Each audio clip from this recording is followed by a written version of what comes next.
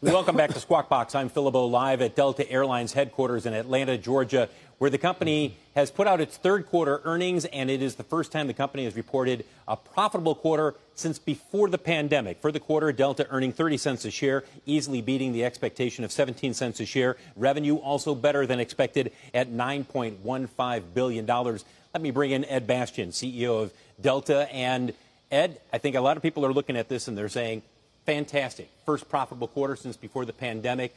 What's going to be the outlook? More importantly, where do you see the industry right now? Well, thanks for coming down. It's great to be with you in person. And, you know, I'm real proud of our team. You know, the first profitable quarter post-pandemic, the first major airline to get to profitability, and from my understanding, will be the only major airline at profitability this quarter. And that's without any assistance from government aid or any other support. So the team did a really good job. It was a tough quarter as we've got the airline stood back up again. We fought through the variant.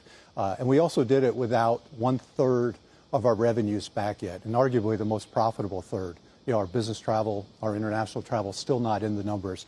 So it's a good setup for us as we go forward. You know, I'm confident that the team's going to continue to do a great job. We're showing our resiliency, and we're importantly going to be ready when those travel channels return. Fourth quarter, you're not expecting a profitable quarter, in part because of what you're seeing with fuel costs right now. Right. How much of a headwind is that? Well, fuel costs are a bit of a headwind. I think you're looking at inflation across many industries, and for us, fuel is our biggest commodity cost, biggest individual cost outside of labor. It's up 60% this year and almost 20% just in the last month or so. So it's a headwind, and that's going to be the determinant whether we're profitable or not. But the demand is recovering strong, as we see in the advanced bookings. Two areas where we want to talk about: business and international. Let's start first off with corporate travel. I believe for corporate travel, you're looking at it being at about 40% of 2019 levels. When do you expect that to start to pick up? Is it in the first quarter, or what do we expect in the fourth quarter? Well, it's already picking up now. So we were at 40% in the third quarter. Right. And we saw about 3 or 4 weeks ago, as concerns around the variant were starting to recede, we saw business starting to return.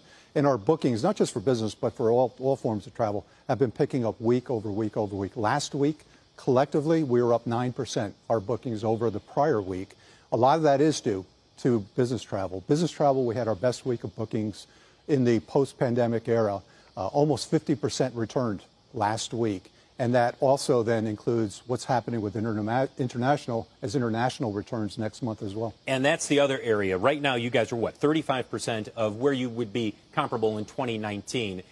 You've mentioned to me before we came on the air, they're chomping at the bit. Yeah. And you see it with the sales, the advanced sales in Europe. Talk a little bit about that. Yeah, so international travel will be open for European nationals, UK nationals, other countries around the world coming into our country as long as they're vaccinated.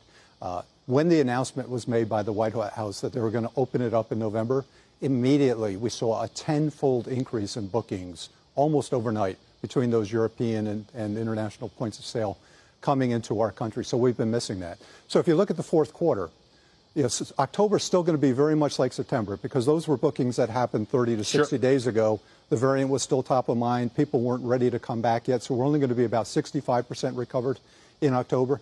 But November and December, we're looking for a 10-point increase in our recovery rates because increased business demand, increased international opportunities. And most importantly, people are not as concerned about the impact of the variant. They're ready to get back to life. So we're going to end the year at about 75% restored. We started the year at 25%. Huge increase. And so you look, and it's choppy. It's not a straight line up. But, you know, I'm really confident as we look into 22, we're going to continue to see good momentum to get our business fully restored next year.